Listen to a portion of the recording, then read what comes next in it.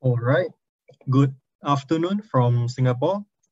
Also, a big hello to everyone as well who might be dialing in from other places around the globe. Thank you and welcome to today's session where we'll be talking about preparing for factories of tomorrow. My name is Wei Min from SGInnovate, and for those who may know, SGInnovate is a government-backed deep tech investor and company builder whose mission is to help entrepreneurial scientists build deep tech startups that are looking to solve big global problems. Our work also involves building a global community of leaders, thinkers, and doers to drive and scale up deep tech innovations in areas such as AI, healthcare, quantum tech, and autonomous technology across various industries. For today, we encourage all attendees to share with us your thoughts on the topic or interact with our speakers by posting in the Q&A tab located at the bottom panel of your screen. Otherwise, feel free to just say hi and do a quick shout out from where you are in the chat box below. Now, when we say factories of tomorrow, what comes to your mind?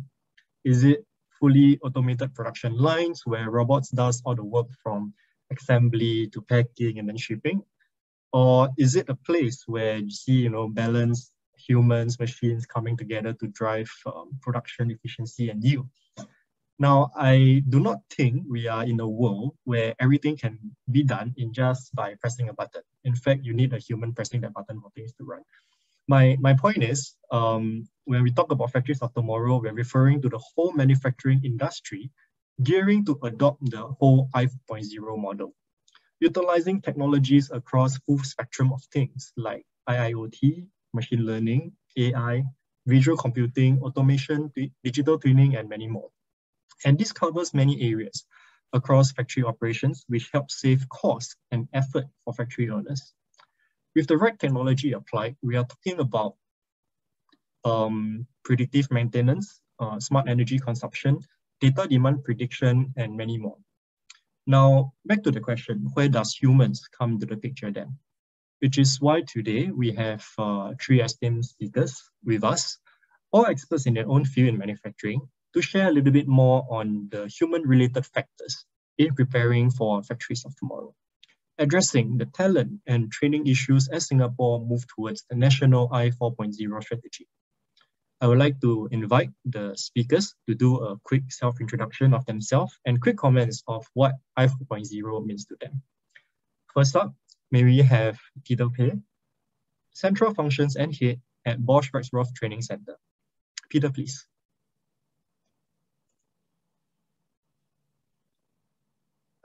Peter, you are muted. Okay. Yeah, can you hear me? Wei Ming? Thanks, Wei Ming. Okay, my name is Peter. I'm heading the new Bosch Rexroth Regional Training Center, or BRTC in short, which is located at the New Innovation District. This is also a joint initiative with SkillsFuture Singapore, JTC, Singapore Poly, and Singaporean German Chamber of Industry and Commerce. A bit about us. Okay, Bosch is the German MNC, which is about close to 400,000 people company. We have many different divisions, and Bosch Rexroth is the industrial arm of Bosch, providing drive solution to the industry through the transformation of mobile machinery with IoT, connected hydraulics, and last but not least, shaping the realizations of the visions of the factory of the future in the factory automation space. That's why we also consider ourselves as the lead provider and lead user in the advanced manufacturing and I4.0 aspect, with close to more than 250 manufacturing plants worldwide. I think with this, Wei Ming, I pass over to you for the next speaker introduction. Thank you, Peter. Yeah. Now, may we have Mr. Stephen Tan, Center Director, Advanced Manufacturing Center at Singapore Polytechnic. Stephen, please. Yeah, afternoon to everyone. Welcome to this SGInnovate event. Okay, I'm Stephen Tan here, Center Director of Advanced Manufacturing Center in Singapore Poly. Okay, a big background myself, actually in the factory automations from the industry for the past 30 years. I'm doing automations into the precision engineering. I was from the semiconductor industry, then moving on into the consumer electronic and the general automation. Right, so with this background, I mean, I come into SP or Singapore Poly that's part of, educating and actually how to actually transform our youth. And in current age of the industry 4.0, which a lot of disruptive technology is, I think it's very key that we train our youth for the future of tomorrow or the factory of tomorrow.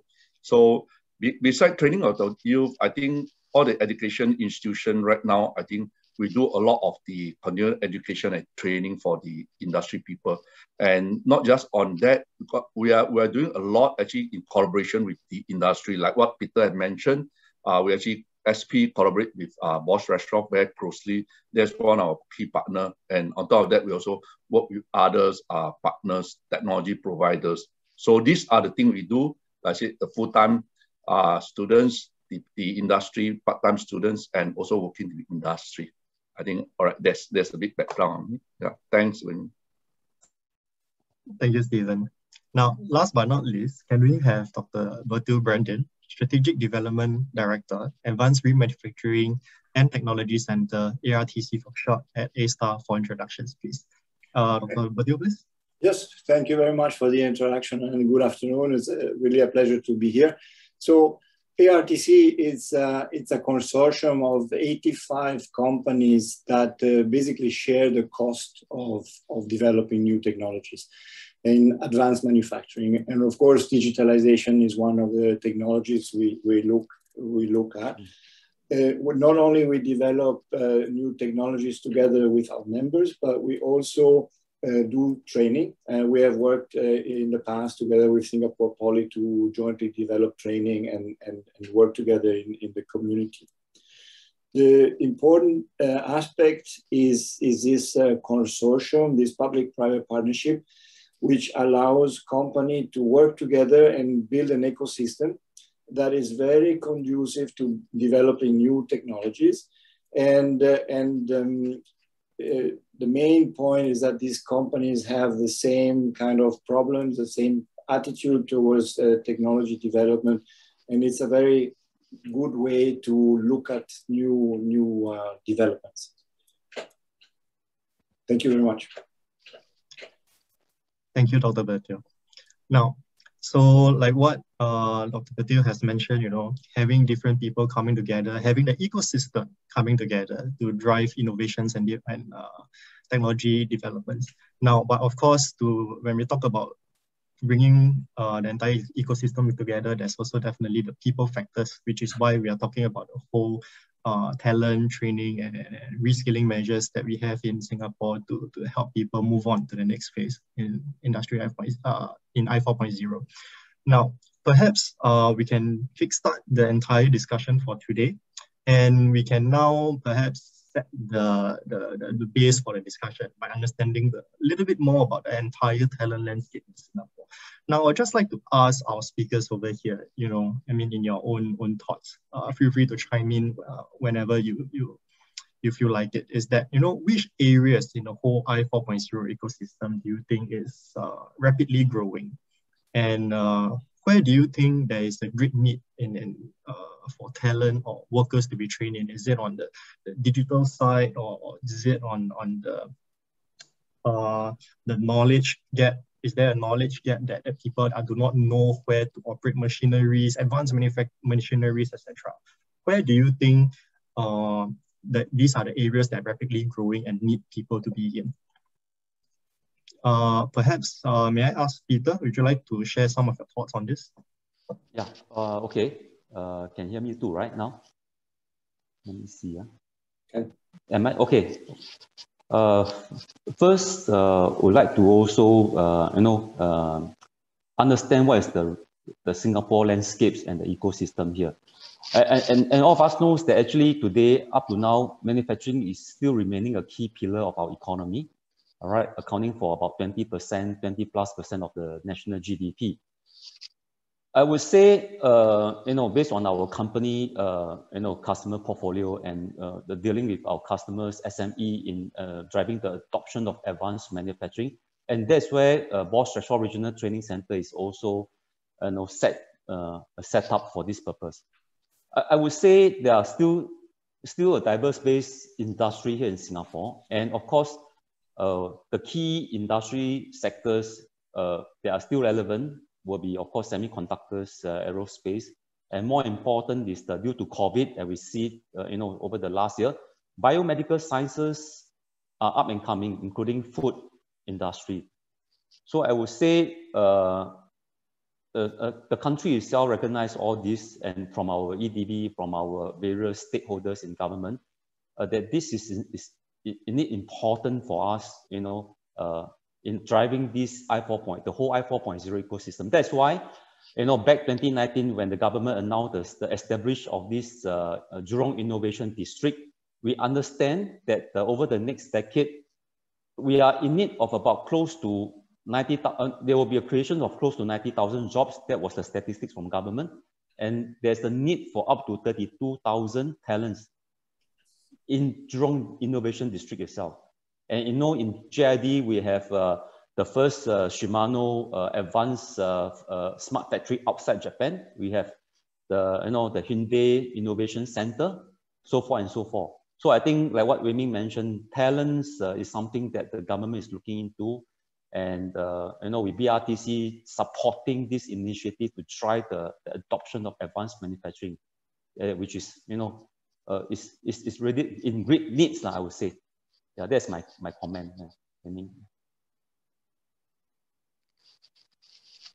Stephen, would you like to add on? Yeah, I think in this age of the Industry 4.0 or the disruptive technology that comes in, key thing is still the manpower. I think that's why I think EDB, our country, SSG, and everyone is putting a lot of emphasis on talent development, training from the youth, and also retraining of the current worker. It's a very different landscape from the previous year, or when I was in the working in the industry. You can have one man to one machine. Now maybe talk about 1 man to 3, 1 man to 5 machines, and you actually going into the, like I said, the title of today, factory of tomorrow. Maybe you talk about autonomous, manless type of unmanned factory operation. So key thing technologies, like say Industry 4.0, I think a number of key technologies. So which way to actually focus on? I think it's still very much important is on the industry, the company itself, which operation that everyone is actually at different levels, different stage. And you allowed me to bring in, I think EDB actually appointed to come up with the series, which the Smart Industry Readiness Index. That is a very good framework where you talk about having understanding your own company processes. Then you actually look at what are technology to come in to help this. Technology is an enabler, and never forgetting a lot of companies miss out the talent development which is under the organization side. So this is the whole ecosystem that is needed. You need the manpower, you need the equipment, the technology coming in, and a whole ecosystem to support the horizontal supply chain and the vertical integration of that. Yeah, so it's interesting that you mentioned about the equipment and then the manpower support. Maybe let's get back to that later. Like, I'd like to ask Dr. Bertil, do you have anything on to add on the areas where, which areas do you think the whole I4.0 ecosystem is growing, and which areas do you think there will be a greater need for talent and workers to be trained at?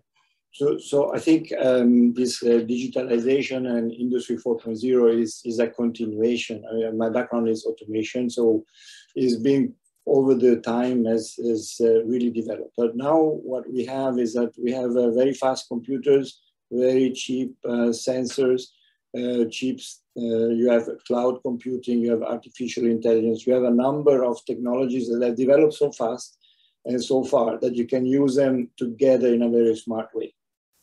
What is important is, as Stephen said, is not just look at the technology themselves and the training in that, but digitalization will be successful if you look at the processes.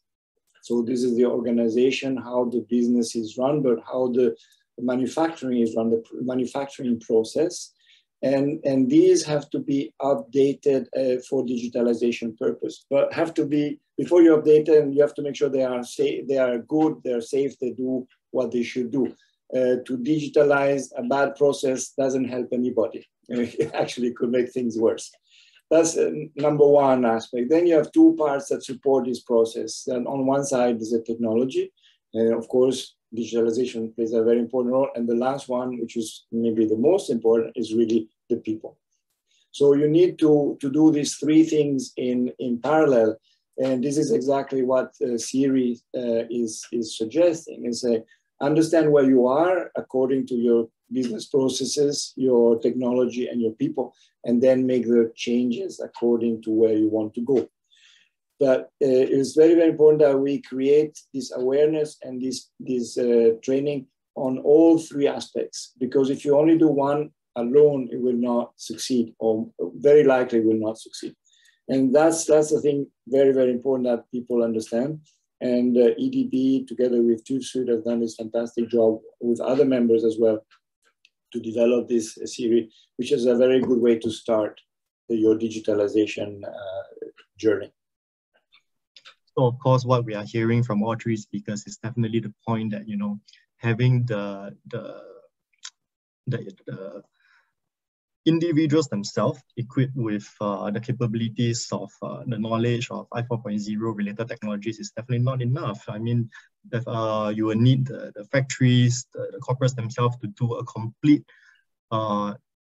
evaluation. Of course, with you can use the tools like Siri to evaluate the readiness, the current ability in order to move on to the next stage, so that there is an efficient transition to adopt this level of technologies. But of course, I think there was automation, the whole notion of automation has been mentioned a few times. There's, you know, the digital automation and also machine automation in terms of trying to drive production and yield at factories, etc. Now, I'd just like to touch a little bit more on the whole concept, because I think there's this whole, I would like to address the idea where people think that if factories move towards this level of digital and machine automation, there will come a day where there will no longer be humans at factories. Machines will take over human jobs. So I would just like to address this level of misconception for our audience that is looking at this first. So you know, the whole robots replacing humans as factories move towards a greater level of automation, what is the significance of the importance in training and reskilling people, that will machines really end up replacing all the works to be done by humans? I see Dr. Bertil smiling over there, so would you like to start first to give us your thoughts? Look, I don't think so. Humans are fantastic because of the flexibility and intelligence and the way they can react to very difficult situations which are difficult to understand by machines.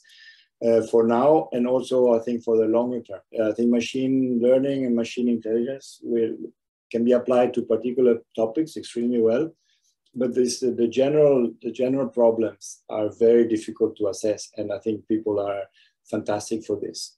So I don't think you will have soon a situation where you have no people. You will still need the maintenance. You will need a dog to guard the premises. This is a typical joke. Say, yeah, you'll have the maintenance guys and the dog, the guard dog. But I don't think it will go there because humans are very, very smart, very flexible, and can do things better and faster. So that's but what we can see is that this digitalization and new technology can supplement and can help the humans work better. Giving them more information, or more accurate information, or more information that is more to the point to make a decision. For example, we have a control center at the RTC, and we provide data, we have dashboard, but as soon as a problem happens on the shop floor, then we have a warning that says, would you like to do something about it? If you don't do anything, we run a simulation on the impact of that incident on production. And so this is another way to look at it. It's not telling you, hey, this is happened, what do you want to do? But if you don't do anything, this could be the consequences. So it gives you a better information to make a better decision. So this is something that I think is very nice, very positive and complementary to what we have. Of course, you need that humans are able to deal with technology, so the user interfaces, the computers, and so all of this has to come. For some people, it's not easy, but I think slowly people have been used to use a mobile phone. Many years ago, people say, no, I don't want to do it. Now, almost everybody, many people have smartphones and don't have issues with that. So I think this is the way it's going to look. I see it as a positive change, not as a negative change. Of course, you need to update and maintain yourself up to speed with what is happening in the technology. Yeah, definitely. And that's where the entire reskilling processes and training centers over at Bosch Rexroth does, and also at SP. So Peter and Stephen, would you like to add on this entire misconception as well? Yeah, maybe allow me, Wei Ming, just to share even internally at Bosch. All right, you know, Bosch, we have more than 250 large manufacturing plants worldwide. And in fact, Bosch had the visions that by 2024, 2025, we have all our products either AIoT enabled or produced by AIoT machines. And even that, what we are trying to, what Bosch is trying to say is that in I 4.0, people are the key player. In fact, we have identified 7 features of I 4.0 internally under Bosch, and people are the centric of these 7 features. Because real-time data and other informations will not take away people's power to decide. And the responsibility will lie on the human being, on the people itself. But they will support us by providing relevant information, like what Dr. Beauty had mentioned, in real time, and enable us to make decisions continuously, improving the people freedom to decide. You know, all this the freedom, and talk about all this, in worldwide, especially in Europe country, all right. The digital and analog systems, of course, will support the people better than ever. And of course, with these automations and I 4.0, they can take over dangerous or difficult tasks. And I heard just now Dr. Bershum mentioned about, or Wei Ming mentioned about the human-machine collaboration. This will increase safe and intuitive way of working. And of course, what we are trying to also say internally, that machine will continue to play a subordinate role, right? So this is the, but I want to summarize, people is still the key player and centric under I 4.0. That's what internally we are also driving.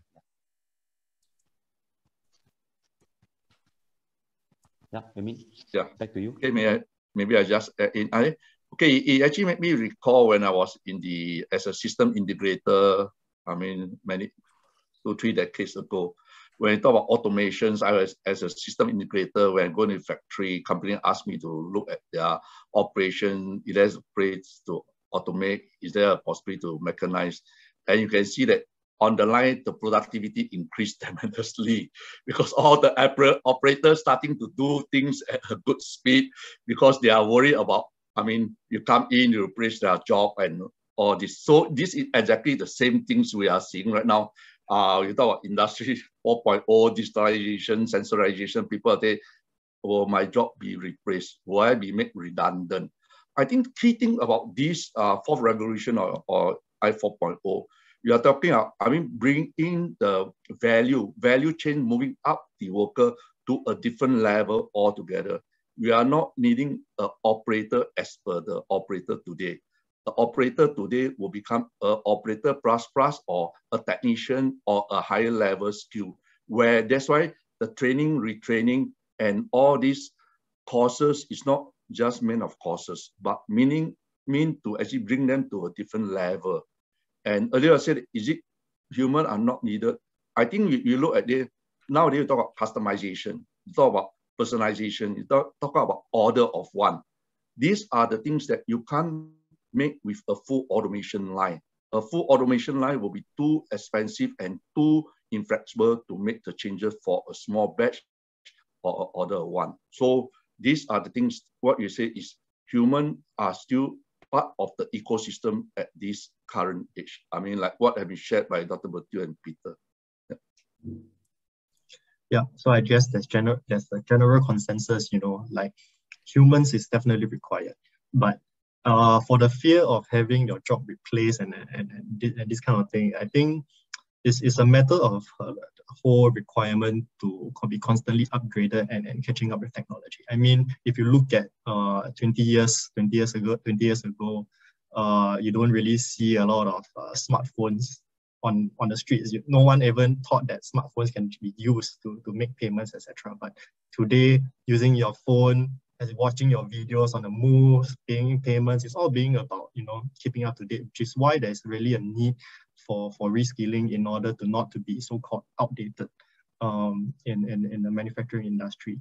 So perhaps now I'll just do a shift, a dive into those existing reskilling programs and more individualistic questions in which our audience may ask, or that people might be a little bit more concerned about. Perhaps the first question I will just be directing to Peter.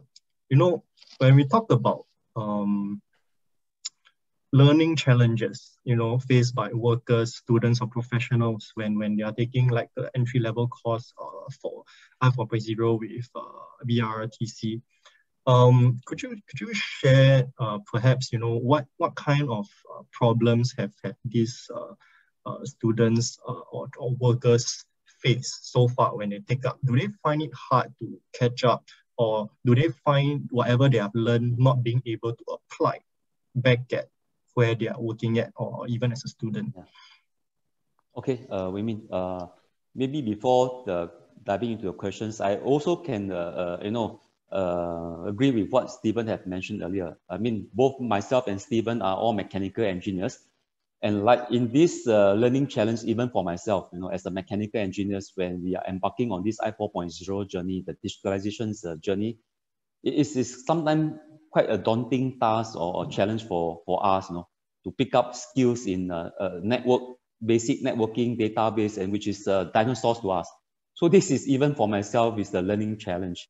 Not talking about the students in our center, but I do get several feedbacks. All right. Before that, I can also add that in the participants that I've met, they are students that they just graduate from university that join our training, or current engineers or workers. They are at the age of 65 years old. The eldest participant in my training center that I've seen is about 65, 66 years old, and a couple of them learning this new I4.0 technology. So, you know, I face, what we saw, myself and Stephen, we saw quite a number of this group of students that joined the course, and they mentioned to me, if I remember vividly, that one of them said, it's like a crash course for me, you know, over two days or 1 day, you know, I need to acquire certain skills in doing dashboarding, understanding what smart sensor, you know, what it does, how to connect them to my IoT gateway, and then put it up on the dashboard. But I get good feedback that they say, which although it's a challenge they face, that the duration is too short, it's too difficult for them to learn so much, and I'm trying to catch up. But we have seen improve some of these, but again, I would say these are some of the challenges faced by the participant. They could sometimes underestimate the course prerequisite. Therefore, together with SP, we have also launched a prep 1-day course, right? That the student come in to understand the essentials of basic networking, database, web application that are required for advanced manufacturing. All right. Even some of us, including myself, are taking up this journey, taking up these courses to embark on this I4.0 journey. Like exactly Dr. Bertil mentioned, it's a journey, all right? It's a never-ending, lifelong journey, yeah. Even for myself and Stephen. Wei Ming, back to you. Yeah. Hey, Wei Ming, you are muted now. Yeah, I didn't realize I was muted. Yeah. All right. Yeah. So, I mean, definitely the also question, you know, when we talk about when there's always the good part and the bad part when you go through the reskilling journey. But what if, you know, that whatever you learn, when you take it back to back to your workplace, and you realize that there's actually no place where you can practice or sort of make use of this knowledge. There is always a fear that, you know, whatever you learn may once again become obsolete. You have the drive that you want to be upskilled, but yet factories are not taking it. So how can you encourage, you know, the workers to continue to upskill themselves, at the same time bring manufacturers, companies together to also organizational level upgrade themselves? So I think this is maybe more towards Dr. Bertil. In an opinion, you know, how can manufacturers at the same time develop, you know, these new innovation technologies along with the upskilling program that people are taking up with? Is there any strategies that manufacturers can adopt as an answer, apart from the points that has been mentioned earlier in terms of the self-evaluation with like Siri and all? What else can they able to do in order to better link up the reskilling process as well as their own internal upgrading technological process? So I think the top of the organization must be trained as well. It's not just the worker who executes, but you need the management to be aligned with the digitalization and understand what it means. Because if they are not aligned and they don't take it seriously, it will not work, because they will not give the right signal. It will not give the right support to the people, to their teams. So it must be very clear to the whole organization, and maybe starting with the management, what it means and what are the difficulties. The difficulties are very big, and that's why not so many companies are successful. You need to do this in three ways. Yeah, as I mentioned in the beginning, the processes, and then the technology and the people. If you don't look at the processes in parallel with the rest, etc., it will not work very well. So this is a management decision. They need to understand what it means and what are the consequences for themselves and for the whole organization. So if I want to do something like this, first, this is my experience, what I observe, is that you need to have the top management to understand what it means. So you may need to have training for them initially. Maybe it's not very long, it's 1 or 2 days where you explain the challenges, the consequences, the requirements for the whole organization.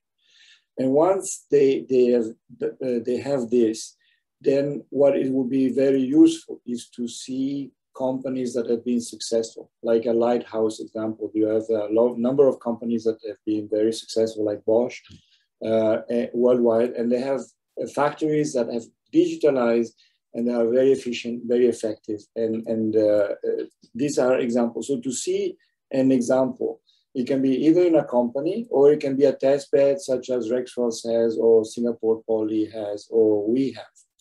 I find the test beds very, very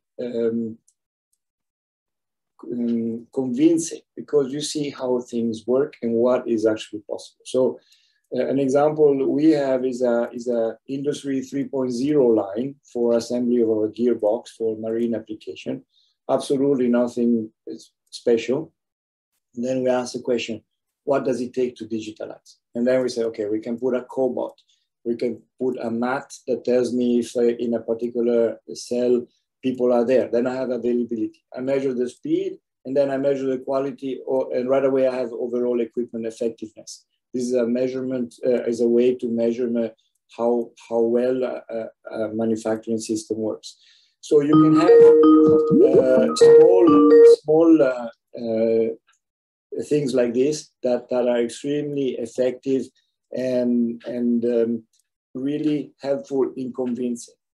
Then the other part, which is very important, is the following. Once you do the training has to be done in a way that you apply while you are training, and possibly you apply after the training, because only by doing it yourself, and this is the question that you had, what if I don't have a way to apply it? If I don't have a case study where I can apply it and really understand and make it happen myself, is not going to be as effective. So one or two of our members have done this. They asked to develop some training for them to train the trainer in digitalization. And one of the things we said is that every team that comes there needs to have a project that they will execute after. They will specify during the training, and they will execute in the months after. And then we support with people that have experience, such as us all around the table here, or other people. We support while they are developing it, and say, okay, well, have you thought about this? Have you thought about that? In my experiences, did not work, but this could work. So by having somebody to guide them along the journey, they will learn, and this learning will be positive, will be successful, and then they will repeat. The worst case is two things. One is to take too big of a problem, too big of a digitalization, then very challenging to make happen, or do it without the guidance of somebody who has done it before, and this is extremely helpful. Then you have a positive result, and you want to do more. So I think that's my suggestions or my experience in how to look at digitalization. And it works very well if you do it this way. Which I would just like to emphasize on one of the points that SGIN made earlier. I mean, it's the whole interaction of the whole of the ecosystem, right? Be it on the organizational level, the top-down and the bottom-up knowledge reskilling, and also as if there's an ecosystem. I mean, you can see what other corporates are doing, what other people are doing in order to really absorb the knowledge of the benefits that the entire digitalization will bring.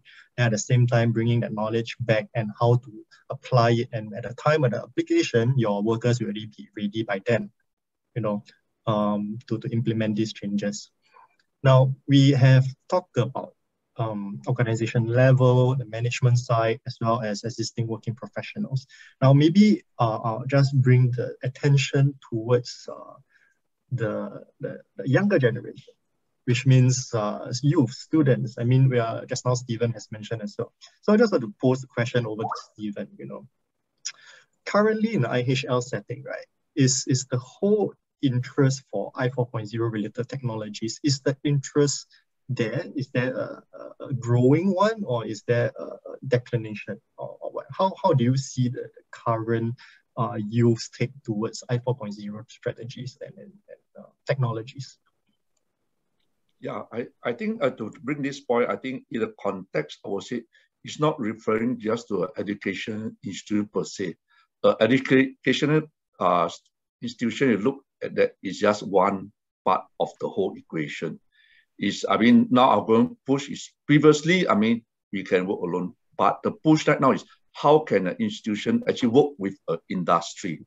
I think that is very key of that. So to able to, I mean, understand the industry, how we can bring back what are the relevancy, the skill set, the basic expectation and requirement of industry, and we bring it back to our classroom.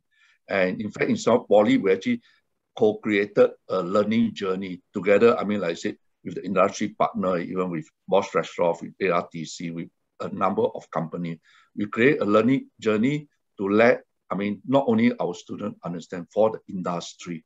So that's where, I mean, you see, the awareness must begin from young.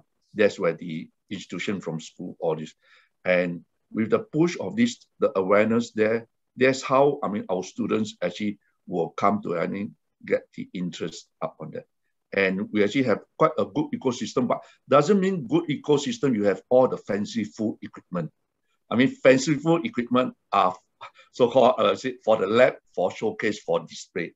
But how you can make use of equipment and put it relevant to use to the industry. And we'll be mentioning about digitalization, sensorizations, how you're able to make a legacy system come alive and able to extract the information. These are the key things. And we can see that students are getting more interested in all this. And you talk about, last time we talked about industrial robot, now we talk about cobot. I mean, collaborative robot, where the robot can work together with a human and there's no barrier so-called in that. So these are the things that I think more and more of the students, the youth of today, are keen into it. and the soft skill, the hard skill all comes in together. You can't have a very silo type of effect. So what we call it, the holistic education, enable them to be, the workforce of tomorrow.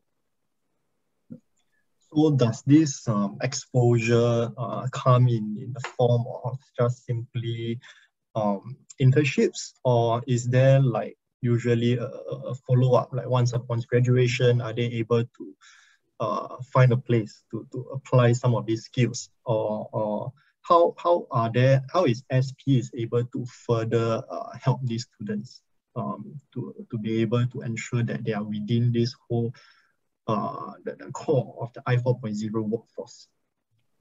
Yeah, I think you bring a good point about, earlier you thought internship and things like that. This is currently, I think, like I said, in the education system, a lot has been moved. Last time we talked about maybe just doing a final year project per se. But right now, there are a lot of emphasis actually placed on internship, how we actually intern. That's why the industry partners are very important.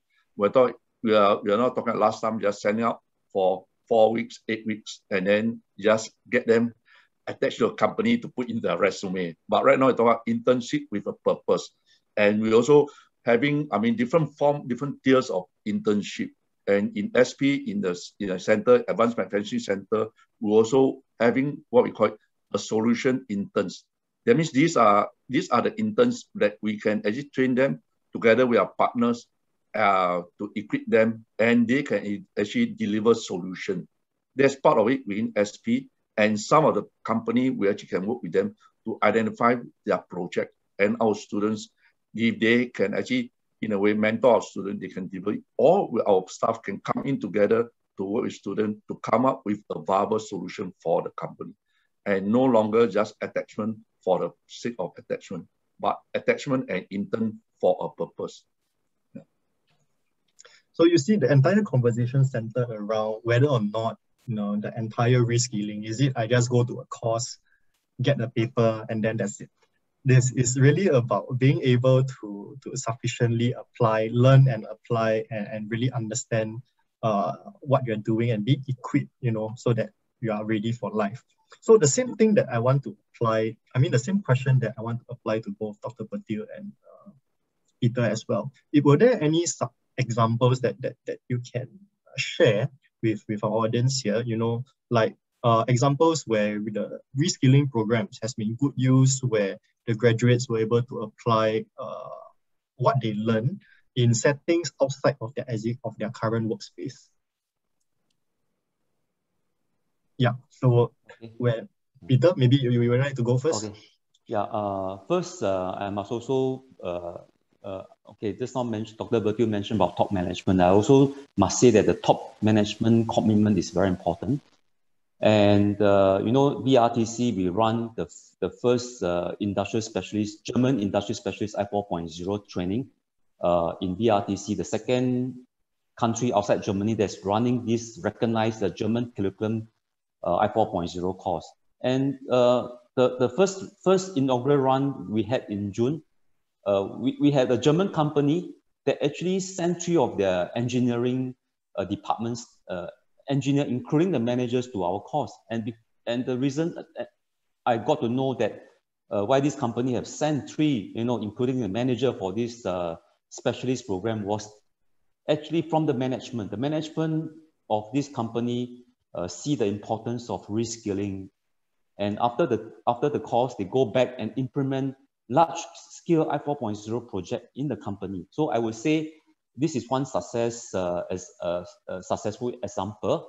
But I also want to share there are 2 good examples within our organization. All right. First was my current I4.0 application engineer who first joined us last year under this Skill Future United traineeship program as a trainee. But as a trainee himself, he went through several training programs in our center. And not only he, after the trainee, demonstrate the majority of applying his I4.0 skill in the test bed project or POC project under BRTC, working with our senior engineers, with implementing POC project at 12 SME organizations, 12 of it over the last 1 year.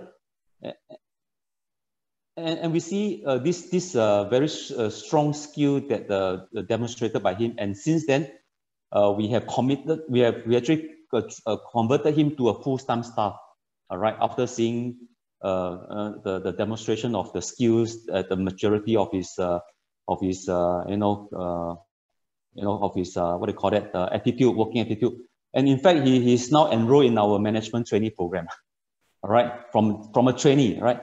And the second example I want to share here is that we are also working with ITE under this work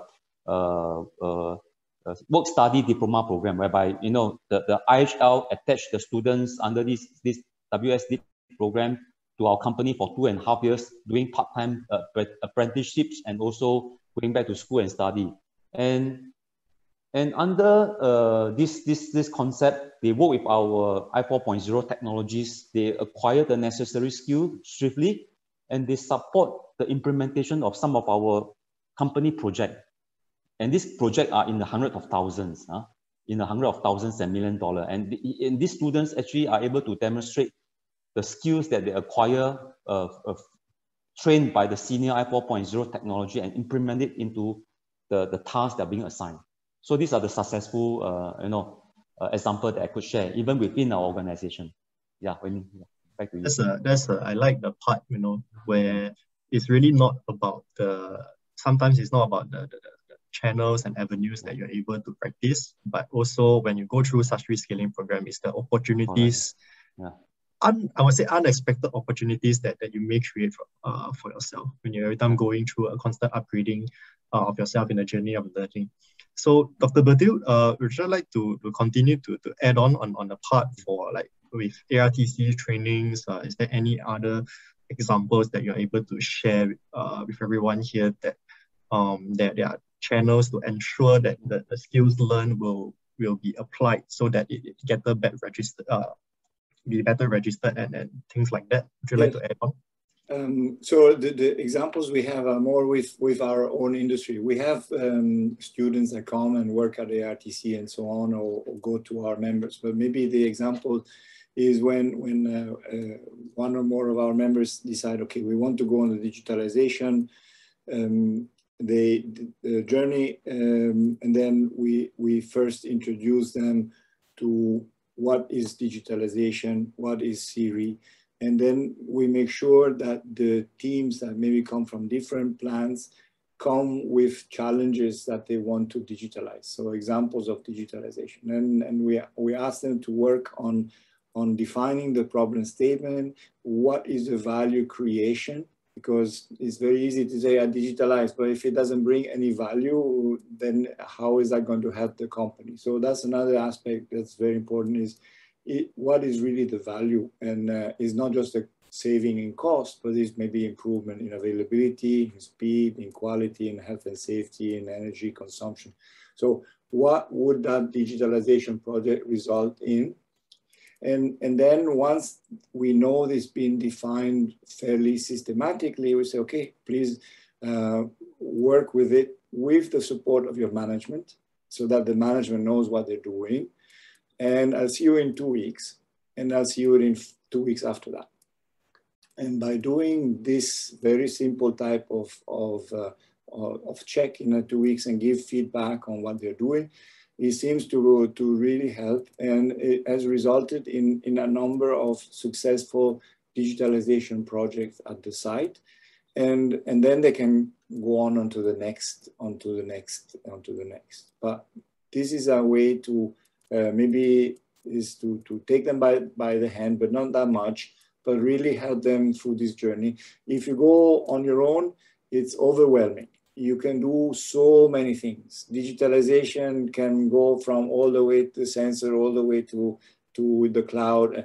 What do you want to do and why? And this concept of bringing the digitalization aspect together with the value for the company or for that line is very important, because it makes it practical and it gains the support of your management. If you can show, hey, I'm going to be able to produce, I don't know, 20% more or 15% more, whatever it is, your management is going to look good and they're going to support you. So that's simple, practical stuff. But very effective. So we try to help the students in this way. Thank you, Dr. Patil. All right. So looking at the time now, I mean, we have 10 minutes left. Maybe I'll just use this time to address some of the questions from the ground. Now, apart from the Q&A Q&A box, I've seen some questions that's actually listed in the chat group that has not been up on the Q&A box. But before that, maybe I'll just do a quick shout out for our audience here. If there's any questions to any of our speakers, please feel free to just use the Q&A box at the bottom panel of your screen to post them. Yeah. So I've seen a question within the chat itself that actually says this, like for a setup for that most small machine shops in Singapore may have, you know, does it make economical sense if, say, you have like less than 5 machines and less than 5 employees? Is there value to still adopt digitalization? So what's your take on that? I don't know. Given a small setting, you know, you have limited number of machines, limited number of workers, what is the value in going towards digitalization? So if because I talked about value, maybe I can jump in before my colleagues. It depends. It really depends what you want to achieve, and you need to do a calculation. What is the value creation? So are you looking after improved availability, improved quality, improved speed? Do you want to improve your health and safety, your energy consumption? What's your headache? What are you trying to do? And digitalization is a means to that. And so once you know what you want to do, then you can say, okay, how do I change my process? How do I change my technology? How do I train my people to make sure that this process functions properly and brings me the value that I want? So I think it is a very good question, and they just need to go through the steps of understanding what is value creation for them. Even if it's a small organization, it might be very, very worthwhile just by improving health and safety, for example. So it's really a question of looking at that in a systematic way and then making the steps. I don't know what my colleagues think. Stephen, would you like to add on? Stephen or? Okay, Peter. Okay. Peter. Okay, I think like I said, is you talk about different factory, different operations have different needs. Doesn't mean that you are becoming a small company. I mean, Industry 4.0 has a role that you can actually utilize, harness the technology. Key thing about that, I mean, you're going to the Siri or going to any platform, doesn't mean that all the company you have to reach to the highest level. That's one key thing. You talk about a small company with 5 machines, with 5 workers. Key thing to look at that, what are the current bottleneck? What are the current inefficiency of the operation? You talk about, digitalization, you talk about some of the key part of the issue of traceability, how you actually inventorize your process, how you actually create the paperless. These are the value add into that. I think it's not just looking at any specific technology, but looking at, getting back to the Siri, process, technology, and your organization. Process first, understand the whole process. Look at that. What you think you can actually reduce the inefficiency, how you actually improve the productivity, and how you make use of the right technology. Doesn't mean you have to include all the latest technology. I think step by step, like I think I heard earlier, Dr. Patil was mentioning, sometimes you can't get it alone. A training at the end of the course maybe make you a bit more aware. You can't be an expert in a 1, 2, or a 5-day course, but make you aware of what are the possibilities. Make you aware of what you can do. And then are you able to find a right partner or solution provider that come along and implement for you these ways that you can actually enhance your operation. I will say on that. Just to add on to Stephen's comment here is that, and I also agree to Dr. Bertil, is that it's never a challenge to start a small project, be it only one machine. Take for example, I can also share within our organization, when our regional president was here, he actually stir us up to actually implement some I4.0 project in our shop floor, monitoring, small machine, monitoring the room humidity, so that we understand whether the room that store our important products, are they well controlled, ambient temperature. So, and with all this, like what Stephen mentioned, learning itself is, without applying it, is only halfway there, right? And then to apply it, and then you need some kind of project or to turn a legacy machine smarter.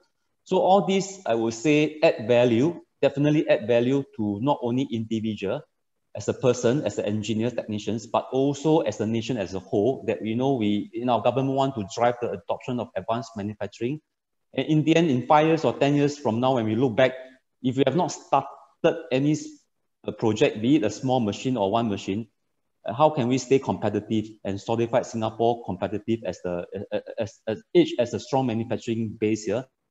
And we want to continue to remain as the preferred investment destination in this region. That's why I think all it is being driven by EDB, SSG, and all the initiative that we had. I think as a nation, we must move forward. And what Wei Ming mentioned, the whole talent gaps and the reskilling and upskilling. Yeah. Yep.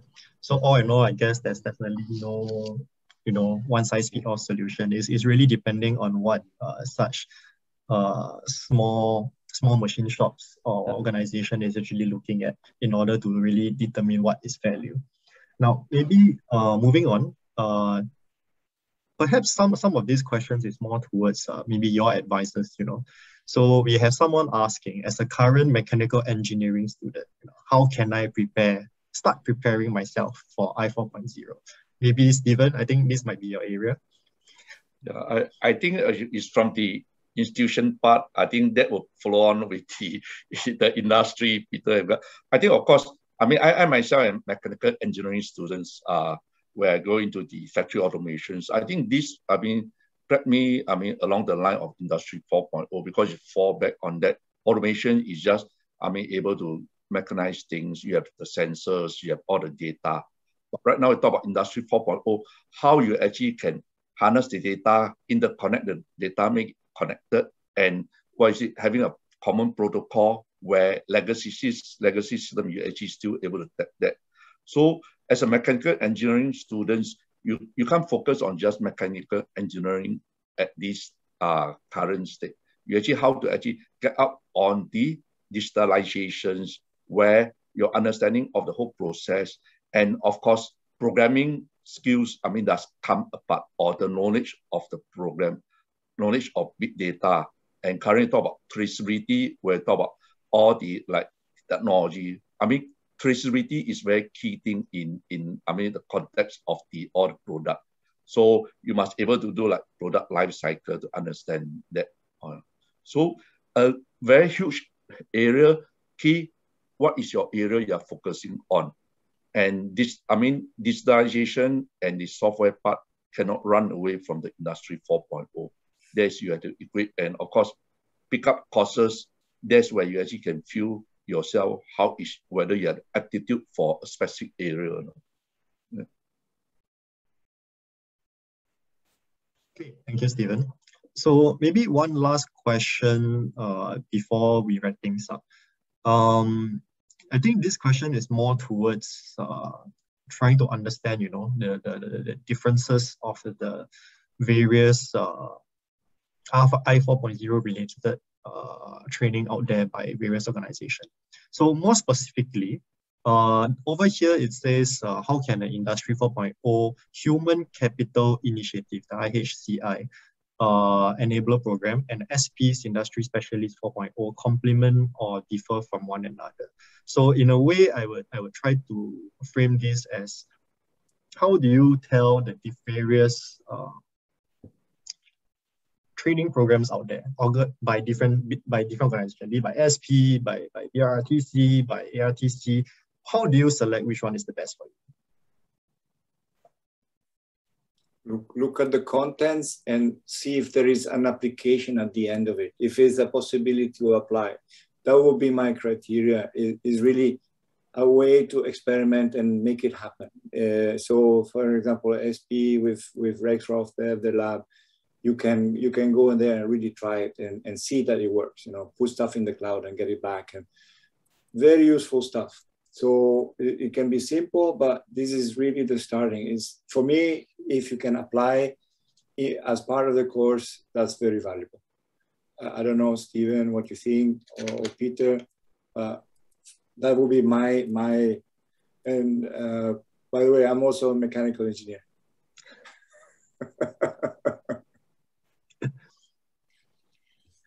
Yeah.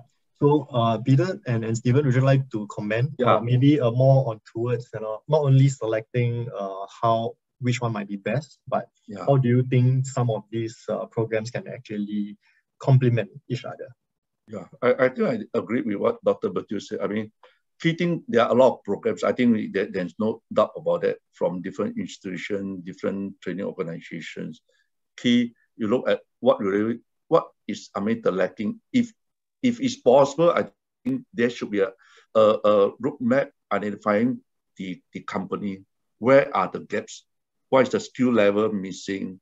Or what are the technology they have? If they can come up with a roadmap, they can identify the area of the skills needed, even the lacking of whether it's in-house development or hiring of different aspects coming in. And the training, like what Dr. Bertil asked all those providers what they have, even the content. Verify with them, question them, and see how you're able to fit. Because you may have two similar programs being rolled out, but the content and the execution of the training might be different. So it's good to ask. You're going to pay, make sure you ask and get what you want. Yeah, that's it for me. Yeah, just to add on, Stephen, BRTC is also embarking on this. Peter, you are a little soft. Yeah, hello? Okay. Is it okay? Still a little soft. Oh, not sure what happened now.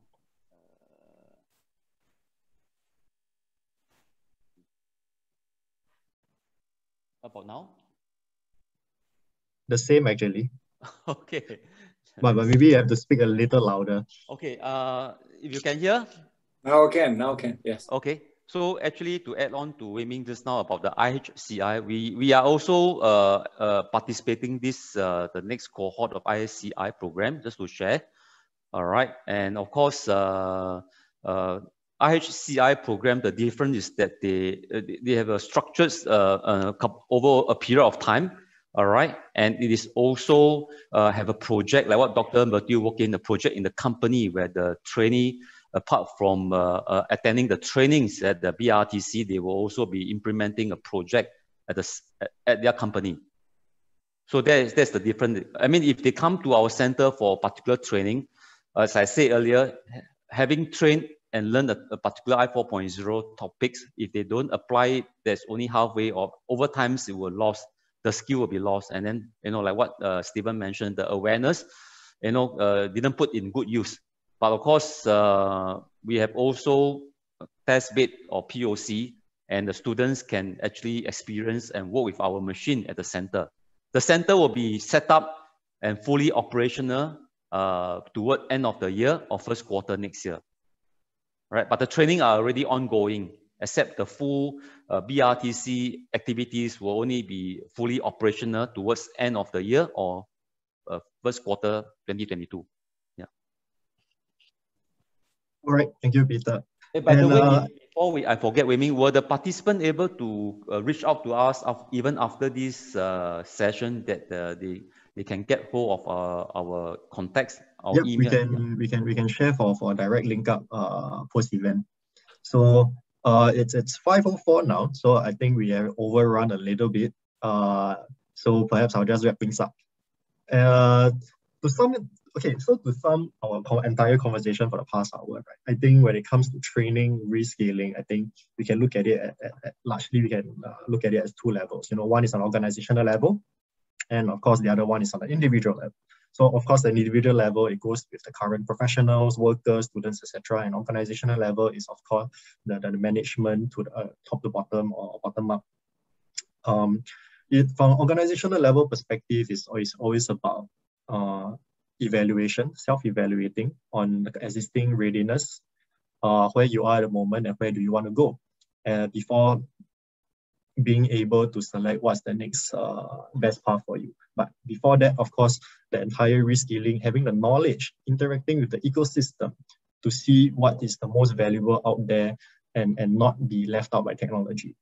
And of course, on the individual level, there is always about choosing, of course, what is best for you in wherever that you are at the moment. And of course, finding avenues and opportunities to best upskill yourself and so-called not only not to be left out, but at the same time, make sure that these skills that you picked up will have a place that you can showcase yourself in the whole I4.0 journey. So with that, I would just like to conclude today's session. Want to thank all the attendees who have stayed with us so far. And I would like to also represent SGInnovate to thank all our speakers. Big thank you to Peter, Stephen, and Dr. Bertil for all the great insights and examples shared with everyone over here. I think the examples are things that people are looking out so that they can identify themselves with and better understand the entire training and reskilling perspective as part of the entire Singapore I4.0 strategy.